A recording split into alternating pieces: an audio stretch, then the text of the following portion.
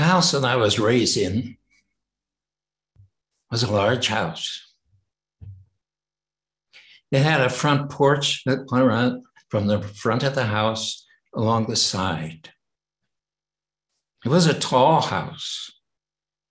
If you get into the attic, you probably could see at the center where the roof came up like this, was about 15 feet. A large house. The second floor had 3 bedrooms and a bath, all of them very large, with large closets. And we go downstairs. The kitchen was big enough for 6 people to sit around the table, besides being able to cook. Large dining room as well, living room, and a spare bedroom. And the basement was a full basement. One corner of it had coal to keep the house warm in the wintertime. The rest of it was full of shelves, full of canned fruit and vegetables and everything, with a big freezer for our meat. I remember so well that house. You see the house? You see the house right now through my eyes. And now if you drive past the house, you can say, oh, there's Carl's house that he was talking about. Because you recognize it, because you see the house through my eyes. Manello talks about the same thing in his dictation that we're studying today, volume 33, number 14 of the Pearls of Wisdom. He said, the heavens are opened unto you, beloved. May you see through my eyes the throne of God and the Lord Christ seated upon his right hand. May you see the court of the sacred fire and hierarchies of light and angels and saints, even yet in the etheric octave.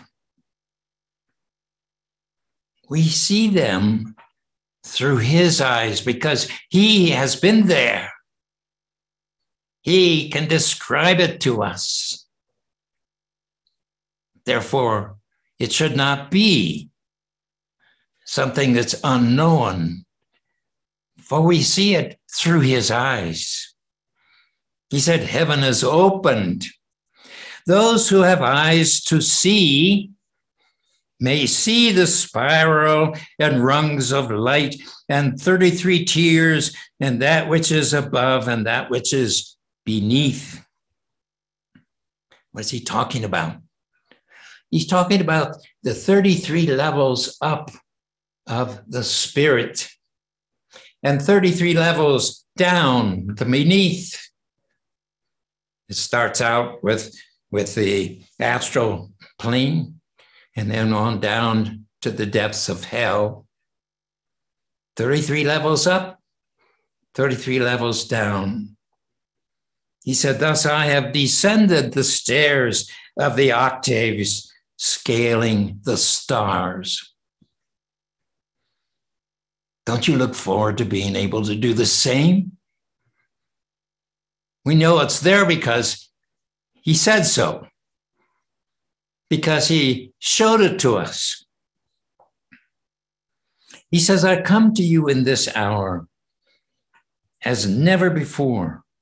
And yet I tell you that one day we shall have this mystery school where those who are in it and of it may form a circle of sacredness and oneness, that I might speak to you and others of the ascended host might speak to you without concern that there be some among you who by weakness of character or spirit may choose to go out and repeat our words to the profane and even to the press. Blessed hearts, thus you understand that it is a sign of the times and of the age that I may not speak freely to my own. But this too shall pass, for we enter a new day, and I have ways of communicating with my own and of sealing the light and the message. In this hour, then, hour of the celebration of my ascent to God, his ascension, I am grateful to be in your midst. I place my hand, therefore, upon the fractured ones, that they may be made whole and no longer feel the need to compromise this community, to get even, to settle old scores, attacking the messenger instead of their own dweller on the threshold. Oh, I've watched that in the past.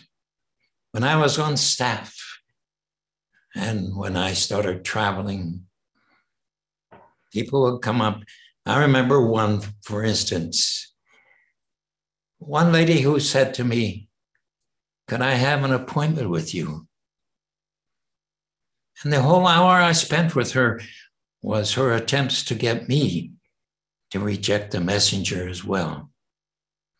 But she had a large part in the recording of the music and so on that we sing every day. You say, what happened? What's going on inside of them? They are the fractured ones.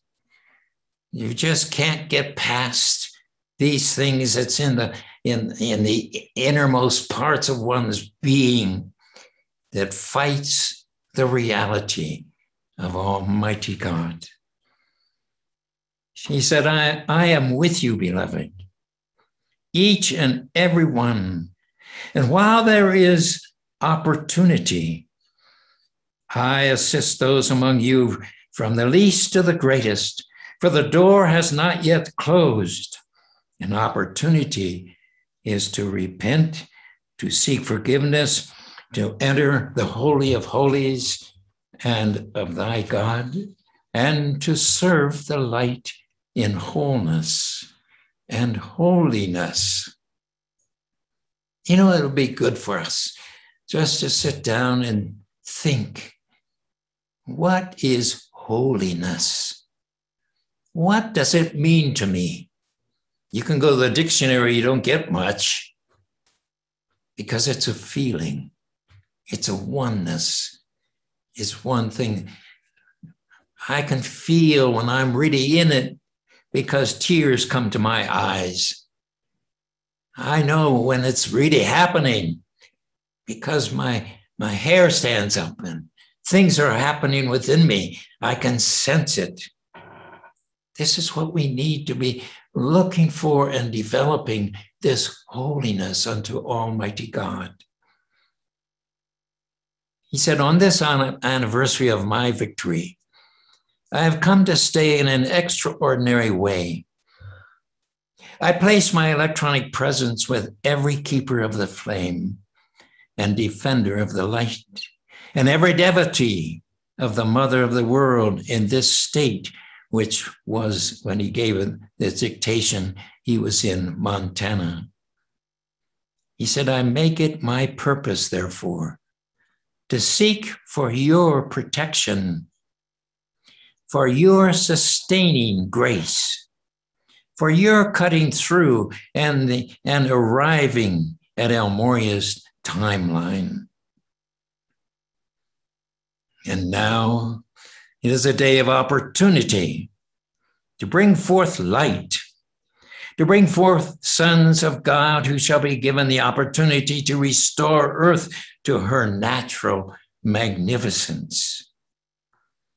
You are in the moment of transition, wherein God has placed a single drop of golden holy oil. And the angels of intention precise have dropped upon the crown chakra that single drop of holy oil. And the dried up chakra begins to have life and light from the sun, begins to unfold. And thus you have, as it were, an antenna that is able to receive light from the great central sun and wisdom. And once again, you walk the earth as enlightened beings. Now you must pass through the eye of the needle, beloved. And that is the supreme test for all. You cannot expect another to pass through the eye of the needle for you. You must create the needle and the eye and pass through it yourself. Pity upon those of you who expect others to do it for you already come to an hour of reckoning. Yet I shall invoke for you the divine helper. Pity upon those who have not heard or listened. We know them well. I come in this hour for a mighty sealing. I come to see you, to seal your chakras with a holy communion. I come, beloved, and I represent a holy order of saints in heaven, as I am robed in a robe of delicate off-white wool. And I wear a metallic golden rope belt with sandals.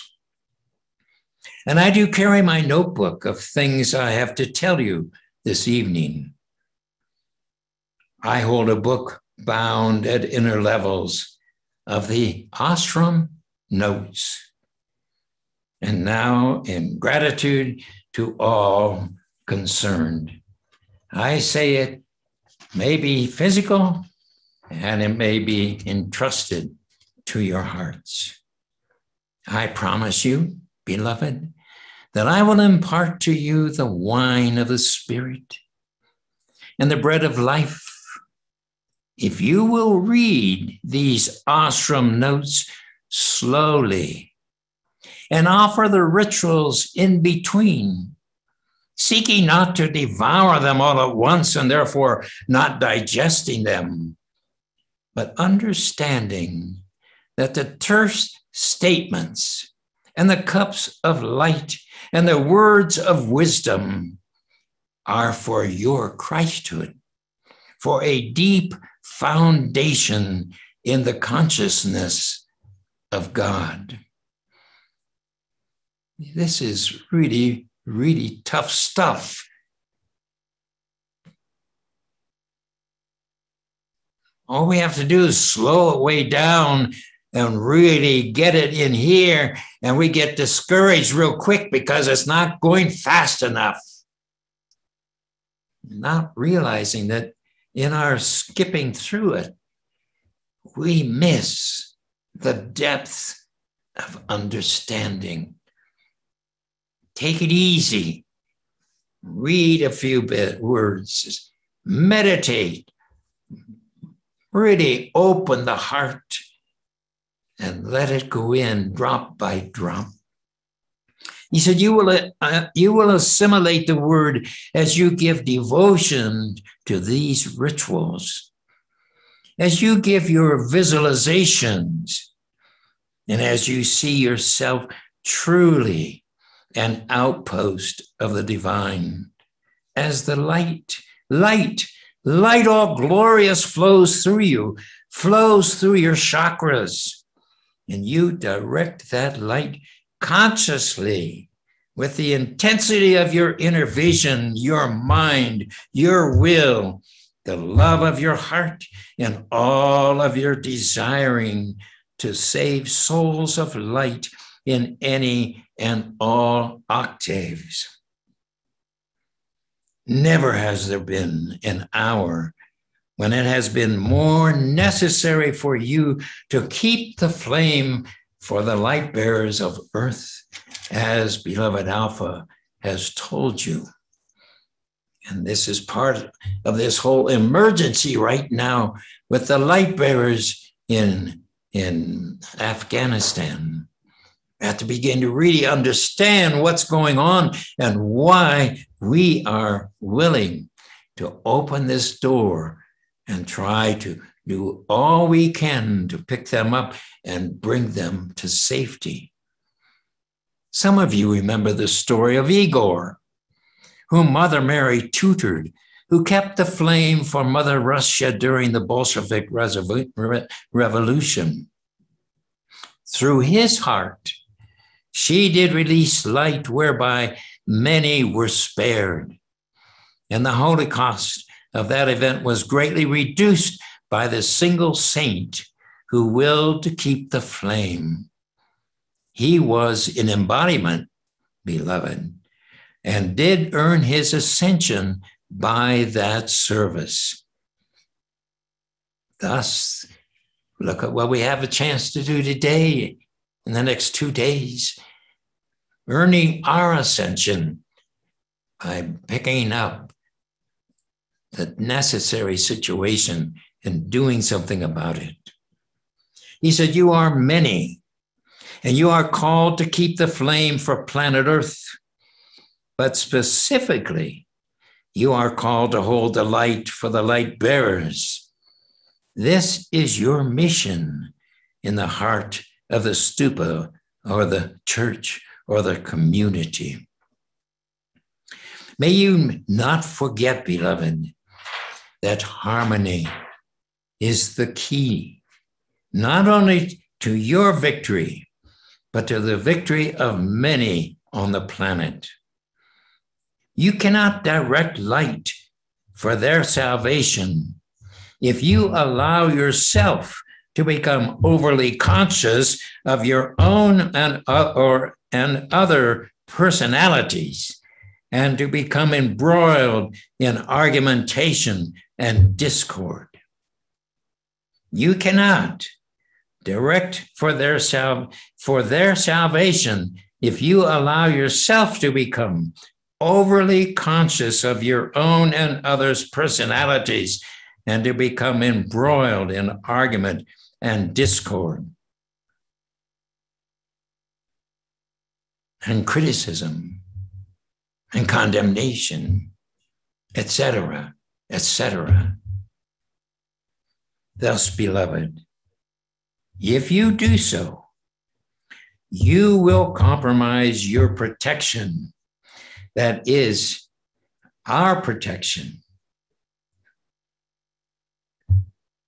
which we would send into your midst. At no time in your entire existence has harmony had a greater import to the future of your soul, your physical life and prosperity, and the planet as a whole. Thus, I tell you, everything you have read and learned and heard from the ascended masters ought to come before your gaze and pass through your mind. And I say, may you pass your test with an unmitigated love and fearlessness flame, and the determination to be in the flame of God harmony. This is an initiation in the God quality and its perversions on the 6 o'clock line in the heart of the earth. It is an initiation of the Divine Mother. I trust that you will not show the karmic board that all of your years in the conferences and services have been wasted for your loss of the lesson to be strong, to be harmonious, to be fruitful, and to know that every spare moment must be in prayer, in oneness with God on behalf of all light bearers upon this planetary home. Remember Isaiah 26:3. His perfect peace, whose mind is stayed on thee. He shall have perfect peace, whose mind is stayed on thee.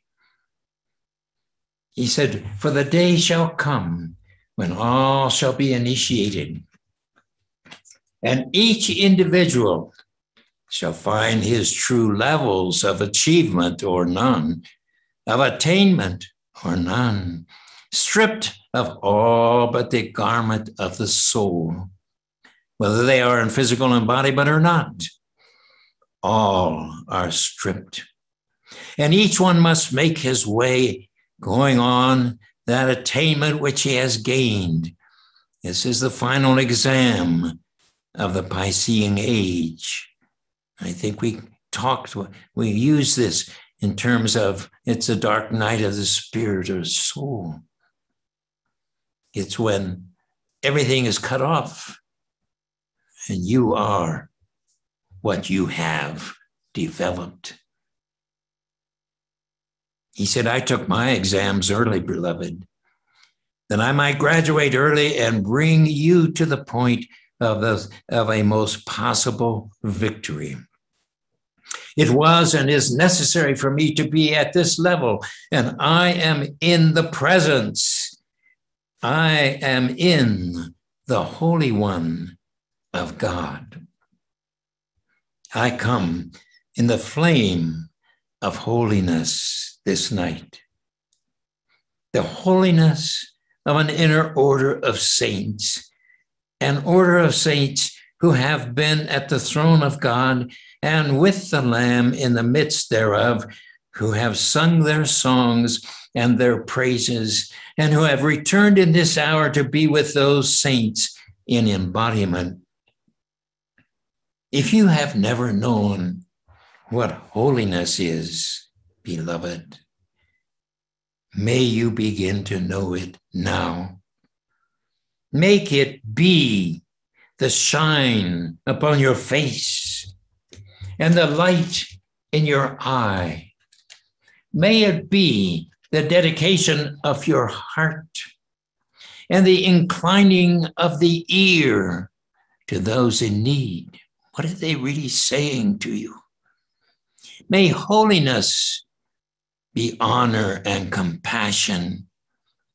May it be forgiveness. May it also be the sternness that rebukes the dalliance of those who do nothing and expect others to do it for them. But may it also be a softening that their babies might be born by angels in embodiment. This is the moment when the true meaning of community of the Holy Spirit worldwide must be experienced and cherished beyond all else. This community is the ark itself and the strength of the Lord. Your tying in to the strength of this community must come from an inner strength.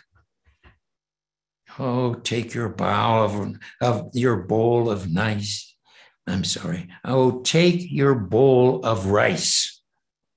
Chew it well and give your count to 9 decree before you allow the telltale sign of discord to erupt. There are enough volcanoes to erupt on planet Earth, beloved, without our having to contend with the eruption of an astral body of our chelas. Take care, therefore, that you exercise restraint and take dominion over the forces in this body. If you are not prepared to this moment, then I say, you have no other choice but to take a giant leap across the rapids of the unconscious self. And I will be on the other side with outstretched arms, and I will catch you, though the rivers seem wide and dangerous. I will catch you, and then you must conform to my electronic presence and Christhood, and yourselves be transformed by the renewing of your mind. I have come this day for the renewing of your minds, beloved, that you might be renewed to step into the shoes of your Christhood. Thus, I come to give you that maximum opportunity to be who you are and to make it. I profoundly pray that you will abandon those lesser ways and those out of alignment states, and with the love, pursue the holiness of God with your attention upon the Lord, your mighty I am presence. He has perfect peace, whose mind is stayed on thee. He has perfect peace, whose mind is stayed on thee. Oh, beloved, our hearts, our witness, we two together, Anello and Mother, are here to give all of our love for your victory. It is an hour when you can quaff that drink of victory, when you can make it. And it is an hour when by non-decision, indecision, or recalcitrance, you may make a half-hearted attempt to take that cup, but then allow yourself to dash it in pieces to fulfill your own doubts and fears. People fail so that they may fulfill their own doubts and fears and say, you see, I told you I couldn't do it. I told you I wouldn't be able to do it. Why did you make me try? Thus, as false prophets, they accurately predict their own demise. Let this not be, beloved. Sense the will of our loving. Sense the determination of our loving you. Sense the reality of our caring and respond. Oh, respond, beloved, and know the holiness of the Lord in your temple, in your minds. What a wondrous temple God has created for your soul. Let then your heart merge with ours. For we are here for one purpose, to see you through to the finish and to the opening of the door to the new day. Seal the mind. Steal the mind, beloved. And then he makes a very interesting comment. And you've already been here today. Let me also suggest we do it again. He says, there is no room for any other thought in your mind than this. Now pick up what you did earlier and repeat with me. Again, let's see if we can bring this into a singular pattern. So together, I will live. I will finish my course. I will fulfill my destiny. I will be in God on earth. I will not surrender my life for neglect, nor the life of my brothers, my sisters, nor the life of my children who do the will of God. I will firmly entrench in this battle of light and darkness. I am that I am in me, the victor preordained. I am the victor, and I prophesy it. and I will fulfill my prophecy by the grace of God. I will live to see the Lord's blessing. I will not sign away my life or my dates. I will let the Lord set the dates of my life, and I will remain. I will remain with the Lord Krishna on earth and in heaven. I will remain to heal the sick, to feel the star of God in the depths of the astral sea and in the heart of Mother Earth. With Christ, I will remain. I will remain as above, so below, in nirvana and in perpetual motion, securing the hearts of these children of God. I will open my life and see what wonders God worked through me. I will open my arms. I will not be concerned with what anyone says of me, but I will speak the truth and strive for the truth, and let the truth cast out the air of all condemnation born of doubt and fear. I will remain. I will remain on earth as long as my Lord does decree it. I will remain to assist all others in the earth. God needs my lips to speak the teachings. God needs my heart to overflow with his own lifeblood. As transfusion to his own.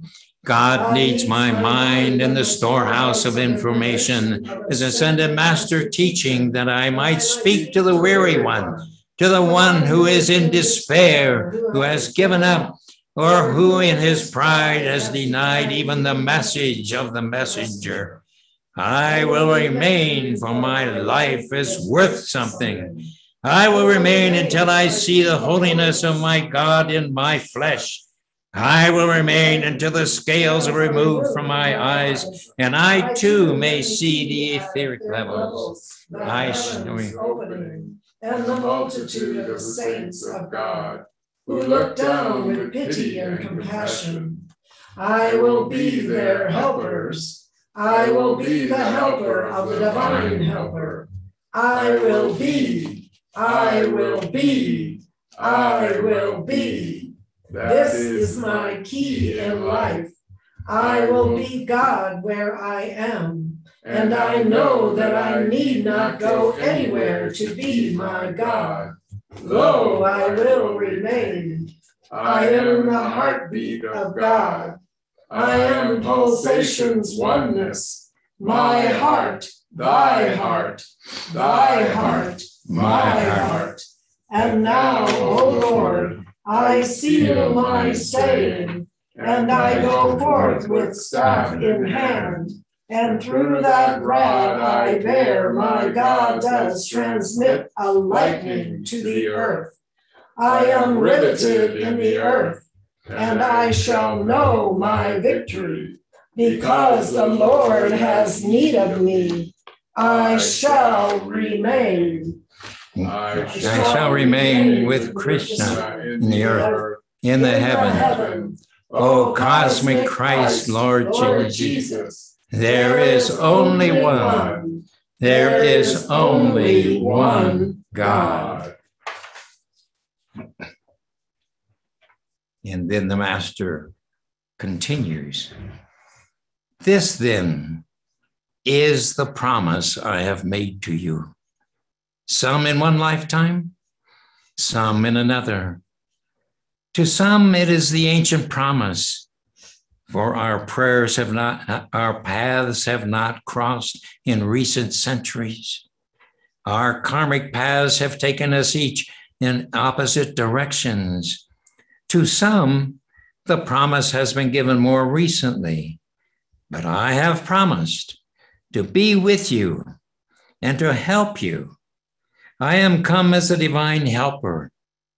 Now I say, do it, and I will do it through you. If you do not do it, I can do nothing through you. This is the physical test of the physical octave and the physical sign of Pisces. And you have been preparing for it for long centuries.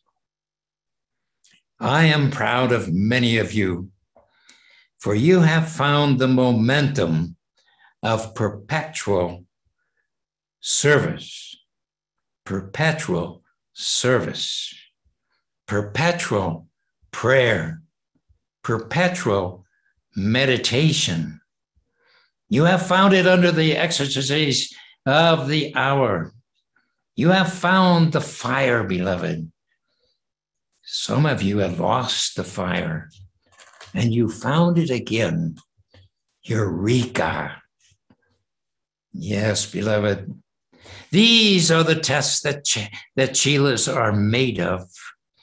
These are the tests that gurus give when they say, well, we have some who are ready. If we turn the screws, the lily of the heart will unfold, and the threefold flame, whoosh, and the Holy Spirit, and the breath, and the kindling fire, and once again the flame is restored. Some lost the flame thousands of years ago, and now are finding it truly in the fire of the word and the work, which are no longer two, but one. Now, my beloved, go forth in fearlessness flame. Fear, doubt, unbelief, and death are unreal, and I banish them in the name of Vajrasattva this night.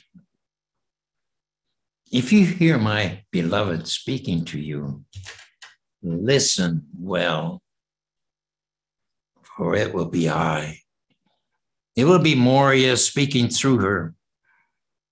Listen to the words, follow the directions and heed them. For remember, I told you that our direct communication to you has been compromised. Use the rituals. Listen with the heart.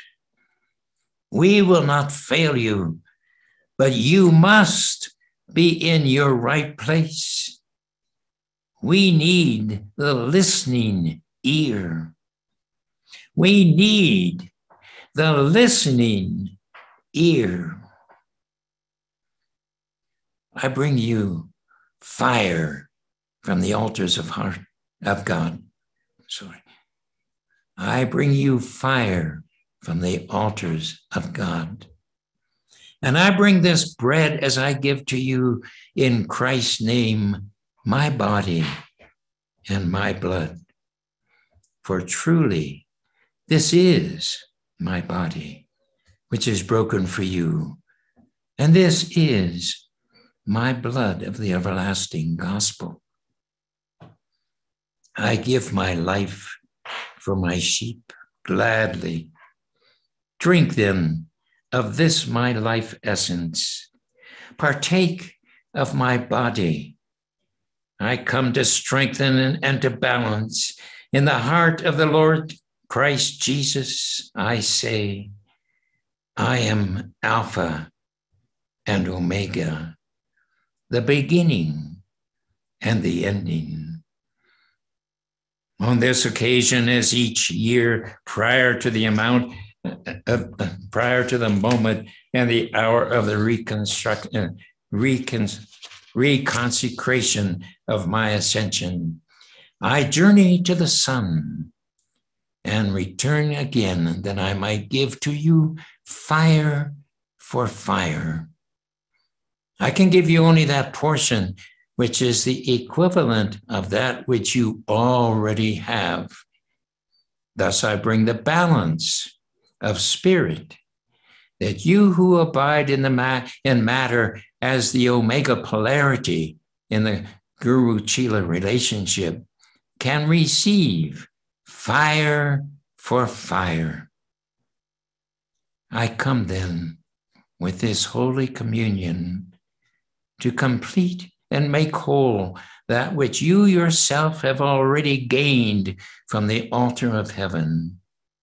If you desire more of me, beloved, then I say, require of your soul to gather more of thee in thy life and thy presence, more of the God from the Son. The rituals Moria envisioned many years ago in the ashram notes will assist you in this process if you take time to give them with deep prayer and deep meditation. Thus, beloved, receive now fire for fire from my heart. Then keep mine as your own for the next round when I give you again myself as our communion. Take now and drink. Drink ye all of it, and receive me to your heart, that I may assist in God's heart.